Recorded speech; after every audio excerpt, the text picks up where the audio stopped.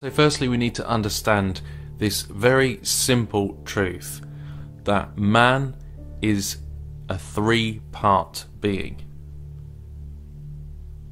Okay? So this is just a very simple truth that man is one, a person is one, but they are in three parts: body, soul, and spirit. Okay, so that's just a very basic foundation of this truth that we're going to look into today. So you have three parts to you. Your body is your outer shell.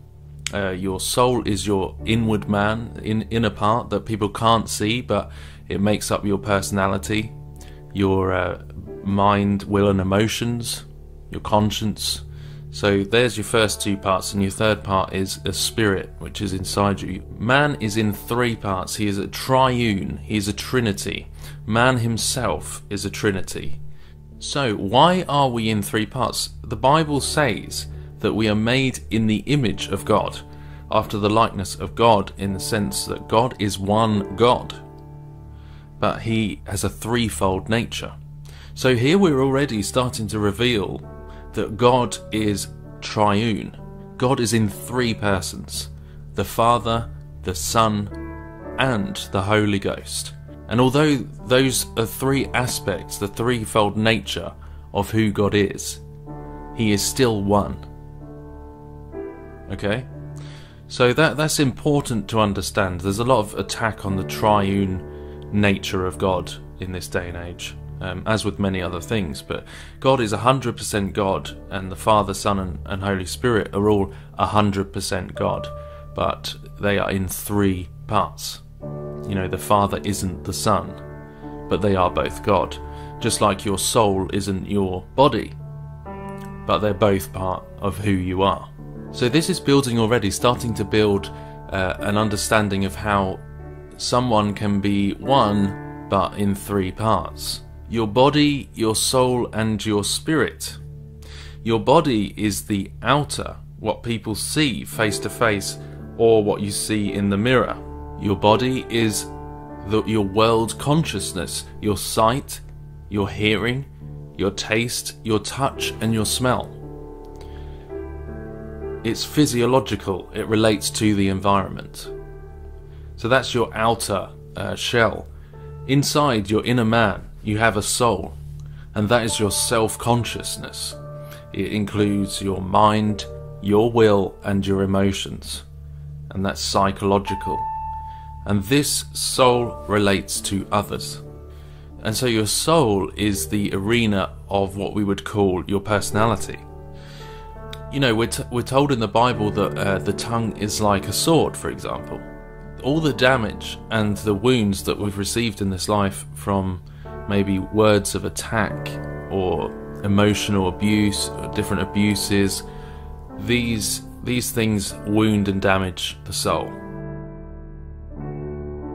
And the spirit inside of you would be your connection to God. And that's your spiritual awareness, spiritual sensitivity, spiritual understanding, and spiritual motivation. Now, it's really important to correctly filter this information, because this is where actually the New Age and the truth of the Bible, this is where it meets head to head.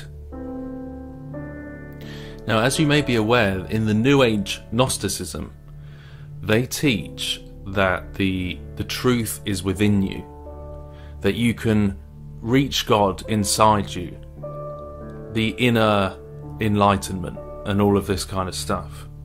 Well, this is where the real truth and the lie, they meet head to head here. So we're really getting down to the nitty-gritty of all of this spiritual deception versus spiritual truth. If you look at this diagram here, the first image of the man, you can see inside of him is black, dead, darkness. Our natural state since the fall of Adam is that we're born in the image after Adam, that we have inherited this corruption that came from the first sin. So we're all born into a likeness after Adam now, whereas he was, originally born in the image of God, and he was connected.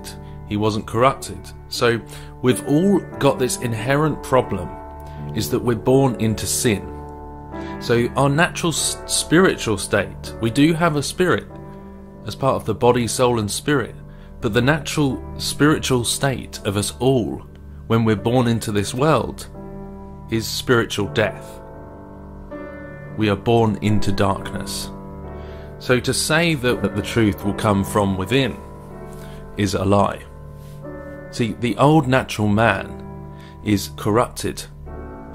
We don't have a connection to God naturally because we are in darkness. We can't dwell with the light because what fellowship do they have together? What fellowship does darkness have with light? We have a problem, my friends, in that we are naturally unholy. So we're outsiders, we're alien to God, we don't know Him. We're an enemy of pure righteousness because we do many things wrong. And that's our natural state. So we have the spirit of the world, dead in our trespasses, in our natural state. And the Bible talks about all of these things. So then if you look at the second picture in this diagram, you can see that it says born again, and that there's been a change inside that person. No longer do they have a darkness in them, but they've been given a new life. And how is this possible? Well, look at this diagram. So here we have the body, soul and spirit, which you're more familiar with now. We are naturally, as it says, in our self-rule. We're ruling ourselves, living for ourselves. And so the spirit is dead, and it's got a lifeline there from God, but it's been severed by sin. And so that is a clearer picture there of our natural state. So how do we go from that darkness into the light? Because can we do that naturally ourselves? I mean, what can we do to change those dead men bones inside of us? What can we do to change that situation? Can we do anything if you're naturally like that? Well, of course not. Like standing before a judge, you're utterly guilty. There's no action you can do to change the sentence because you are being sentenced because you are guilty. So if we're guilty, then we need someone to take our place. We need someone pure to rescue us. And that's where Jesus Christ came in, because the inside of us, we need to be changed from the inside out. We need, we're dead inside. We need to be given life to save us from death that is right to our very core, the very core of our being. We need the light to come into our darkness. And so this is where the truth of the Bible meets head to head with the new age of Gnosticism. Gnosticism says you don't need a saviour and the truth is already within you. Christianity says that you do need a saviour and you're dead inside, and you need God to pay the price through His Son for that transformation, for that exchange. So what we've got here is Christianity meeting New Age Gnosticism, Antichrist, head on. Gnosticism says go inside yourself, and Christianity says receive Jesus Christ. So we need a new spirit. We need a sinless spirit in order to be counted worthy to dwell with God and to be in His presence and to be in direct communion and relationship with Him. We need a new spirit. We need to be born again.